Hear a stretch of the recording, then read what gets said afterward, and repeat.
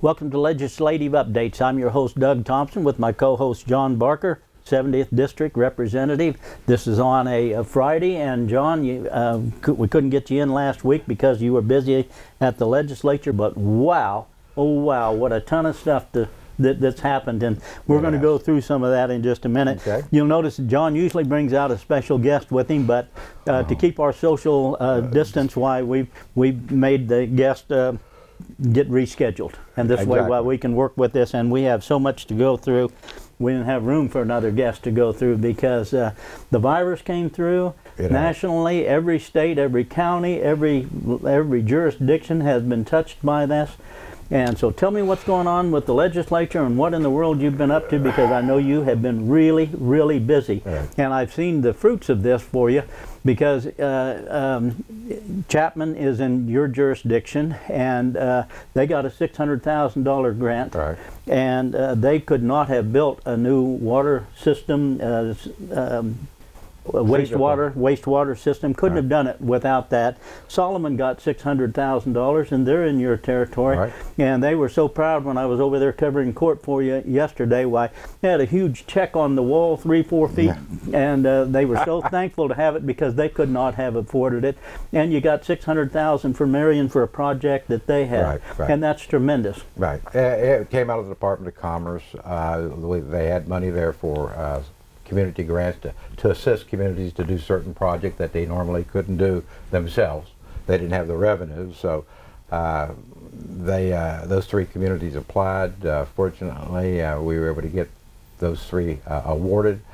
We had an award ceremony 2 weeks ago, I think, and I was there for part of it, but I had committee meetings that I had to go back to, so I was there for the award for Marion, and missed the one at Chapman. They were coming in as I was leaving because I had these meetings I had to go to, but I was glad to see them get the money, and I think it'll assist them. Those projects are pretty large, and so the $600,000 will help them get those accomplished. Yeah, it would be difficult for a town of this size here in Chapman to be able to pick up a 1.2 or whatever it would turn out to be without that contribution coming in from the state, and that's tremendous. I know you didn't do it on your own, and I've never heard you take the credit for it, but I do know this part of it, that having a representative that's been there multiple times, knows the agencies, knows the procedure, and it's just an advantage to be able to do that and to be an advocate for your jurisdictions, your communities within the jurisdictions, and you have been, and you were, and still are for Eisenhower Center. There was some neat things that happened for the Eisenhower Center. We're working on that one. Of course, you know, we've just cut our session, the first part of our session, short by about 10 to 12 days because of the virus that is going around across the country. Right. You know, in Kansas, I get an update every morning. So far, there have been 38 positives in the state of Kansas. Of course, we've had one death, which was in Johnson County. We have 47 counties that have declared not an emergency, but have restricted services. You know, restaurants and bars have been closed in Shawnee County and other counties. In Dickinson County, you can't go to a restaurant. Hopefully, with the social distancing and everything, that we will be able to turn the curve and not keep going up but start going down. You know, nationwide, we're so fortunate to live in Kansas. You know, we're a rural state. We have plenty of distances. I mean, you go to some counties that have, you know, 1,300 people in the whole county. So that's helpful. But last Friday, when I wasn't able to make it, we were working on House Concurrent Resolution 5025, which is giving the governor emergency ability to do certain things. We passed it last Friday. Then it went to the Senate. Then it ended up going into conference committee, and basically what it does, it pursuant to our statute, and we really have two statutes, because normally we use this like for floods and tornadoes, those type of things, not a pandemic. Right. But So we've had to modify that, and initially we gave her authority up until January of next year, understanding that the Senate would probably work on that and give us more time to, while we're in conference committee, to work that out. And what it does is, you know, in government you always have checks and balances. To give one person all that authority without any checks or balances is not good. Right. So we came back with after our conference committee, we allow the LCC, because the governor can do it 15 days, the Finance Council can extend that emergency for another 30 days. But that's it. Then the legislature must act. Of course, we're only in session 90 days a year. So what we have done is we allow them to check every 30 days on what the governor is doing, and there will be our representatives. The LCC is made up the leadership of the House and of the Senate, and they can make determinations as to whether the governor has overstepped her bounds or not. So that's the checks and the balances. Okay. All right. Well, this would be a good time for us to cut away, take a break. You're watching Legislative Updates with John Barker. Welcome back to Legislative Updates. I'm your host, Doug Thompson, with co-host John Barker, representative from the 70th District. And John, you were talking about what's been going on at the legislature. You were just finishing up. We cut away and took a break. Where do you want to go from here? Well, I'm going to go back to 5025, which is the emergency measure that we passed, giving the governor authority and having the LCC, the Legislative Council, to oversee that every 30 days. But on the screen, we're going to post some of the contacts on our website that folks can go to and check every day where the virus is spreading to, if it is spreading.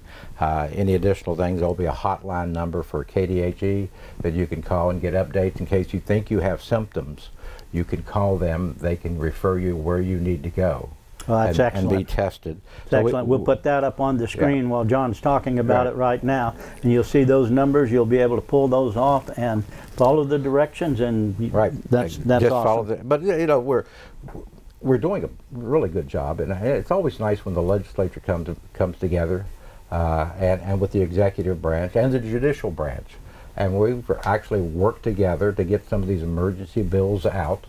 We put everything else on hold. Those bills we can do next year. But we've been working on bills. So we did the House substitute for Senate Bill 102, which has now been signed by the governor. It extends deadlines for the Supreme Court. It gives the Chief Justice some authority. As you well know, being a practicing attorney, we have time limits on people who are incarcerated. You have to have a trial in 90 days, 180 days if they're out on bond. Correct. You can waive those for a number of reasons, usually on the defense request a continuance.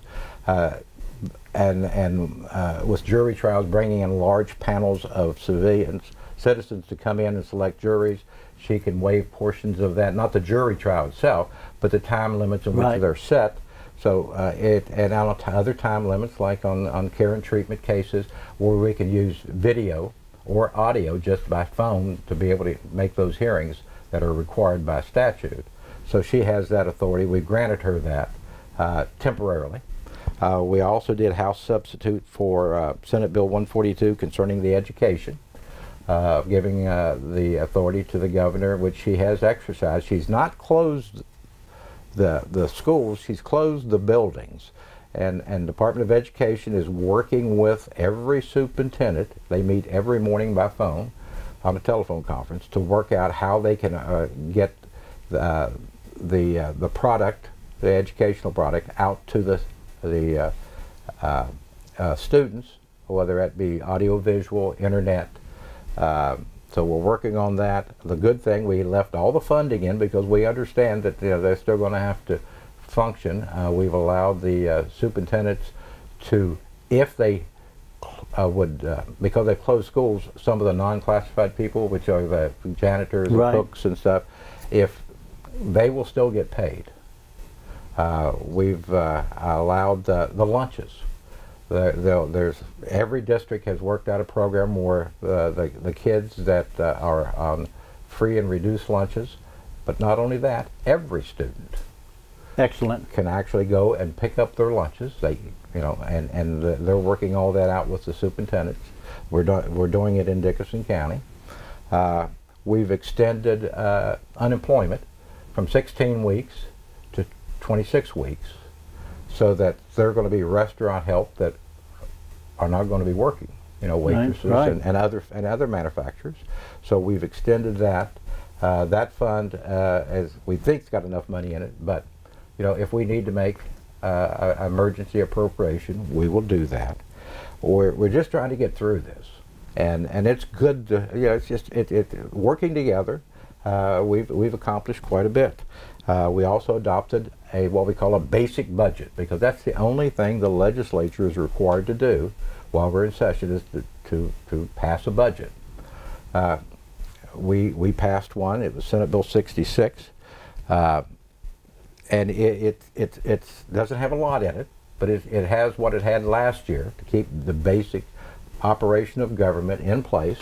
We did put another $50 million in for the virus fund, because we don't know what that's going to cost, and that will go to KDHE.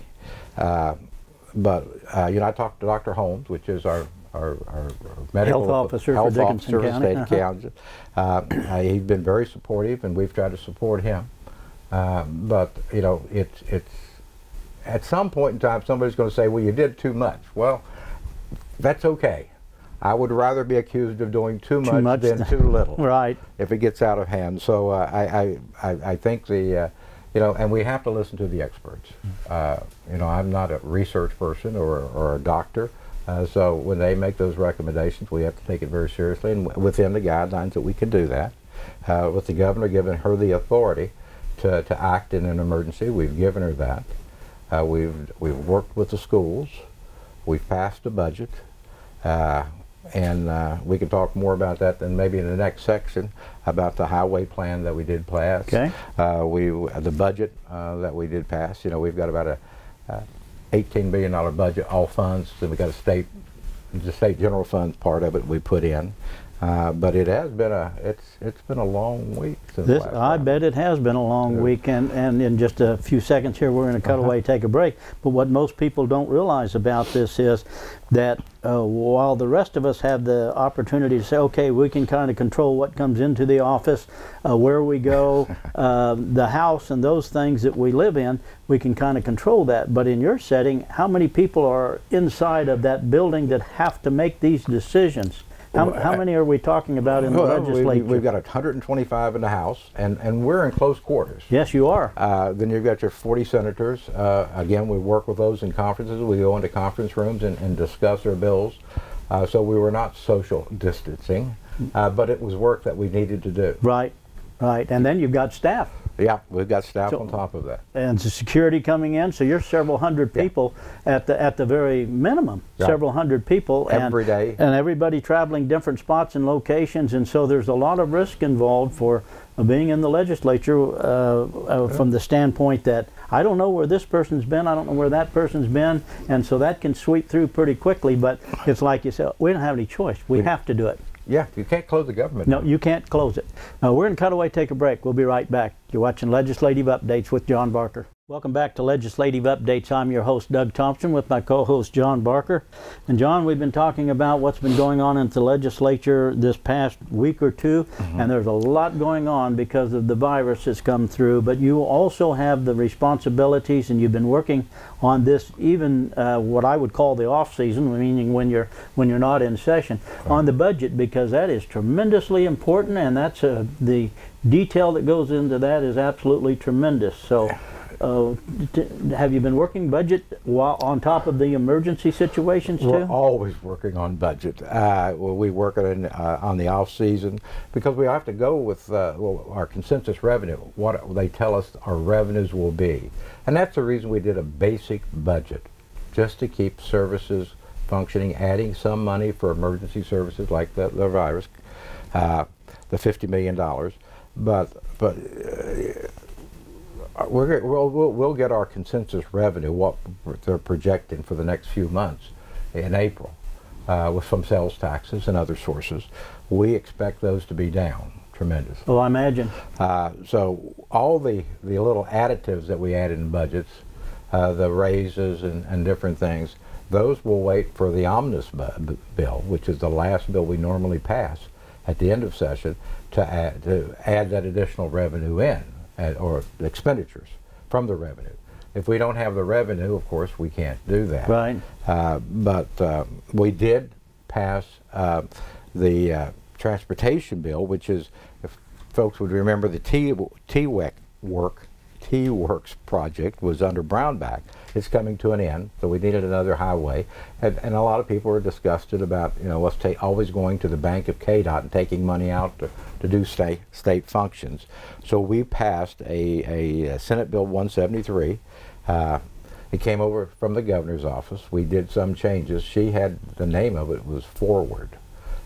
We didn't think that was appropriate, so we renamed it the Eisenhower Legacy Transportation. And he started the interstate. So we thought, and he's a Kansan, a native Kansan, of course, from Abilene. Yeah. So I encourage people to adopt that. Good job. But it also has a number of things. It's got $8 million to go to each county for county projects. Each county? Each county. Oh, and that's awesome. That's going to be tremendous for some of the smaller counties. And it will, and it also has railroad programs in it. It has an aviation program in it. It has public transit aid in there. It has transportation technology programs, and it has multi-model program to provide improvement assistance for bike facilities, pedestrian facilities, and others. And there's also in there a portion of it for cost sharing with counties or cities if they have a specific project. Matching fund grant or some portion. Some portion of that. So it's pretty comprehensive. I went through it. Of course, it's a huge bill. When you're going out that many years, and there'll be some bonding to it, some dedicated sales tax to it as it is now. I think it's 7.5 or whatever. So we can fund it. And we also put some safeguards in. Of course, it's difficult to bind future legislators. Right. But we're trying to stop the bank of KDOT, where the legislature can always go and pick up $100 million here, or $150, $200 million there. And that sort of then, it does delay highway construction and improvements, bridges and so forth. But nationally, our highways are really good. Compared to Pennsylvania, if you've ever been to Pennsylvania Turnpike. No, it's been a while. Been a while. Or some of the larger cities. So our highways are ranked nationally in the top 10 always. So we have good highways, but we need to keep good highways. Yeah. So that's the reason we come to that. But the economy is what's concerning all of us. Oil was selling 2 weeks ago for $35 a barrel. It's down to $10. Of course, that's a big commodity for the state of Kansas. That is. Oil is. Our agricultural commodities. We don't know where we're going to sell them to. Right. You can't sell them to China, maybe. Who knows? We just don't know, and all that brings in revenue to the state. So we're very cautious at this point about spending additional funds that we don't have. Now, I think as far as the virus goes, we're going to spend what we need. Right. But on other things, they may have to wait a year or two. We don't know how long this is going to last. We are in, as one legislator mentioned, we're in unknown times. We're trying to do something that's probably never been done before, trying to curb a virus that is spreading, much like the influenza virus of the 1911, which killed thousands. Yeah. Tens of thousands of people. So we're trying to get a handle on that. But I want to be on telephone conferences with different legislators during the break. Hopefully we can go back on the 27th, but we need to get back there at least by the 21st of May. So we've got the date set. The LCC can change that based upon circumstances at the time, but we need to get back in before the 21st of May. Yeah. So it's really not a break. When it's a break, you have a break from being in chambers, but you're really busy in the preparation and everything that goes with it. And I was reading one of the articles you gave me some time ago about how much Brazil has improved their ability for farm produce, and Russia, and so those are true competitors against us. We're going to cut away, take a break. We'll be right back. You're watching Legislative Updates. Welcome back to Legislative Updates. I'm Doug Thompson with my co-host John Barker. And John, as always, I thank you so much for coming in and getting that information to us, because what a treasure that is for us to be able to have somebody that's at the level you are in the legislature comes in and shares that with us. And most people don't realize it. And I tell you, I really appreciate the fact that the legislature has considered those people who are waiting tables, who are doing those things, and their money's lost, and it was tight for them before. And so I just really appreciate what the legislature has done. And John, as we look back at this time right here, is there any parting words you want to give to the viewers? Yeah, you know, Kansas historically pulled together in emergencies, whether it's snowstorms and blizzards, or whether it's prairie fires, tornadoes, flooding, whatever, we've always pulled together, and I think that we're doing that now. Both sides of the political spectrum are pulling together. We want to help the people of the state of Kansas. I just want people to follow the guidelines. That's the bottom line. Follow the guidelines. We'll see you next time on Legislative Updates. Thanks for watching.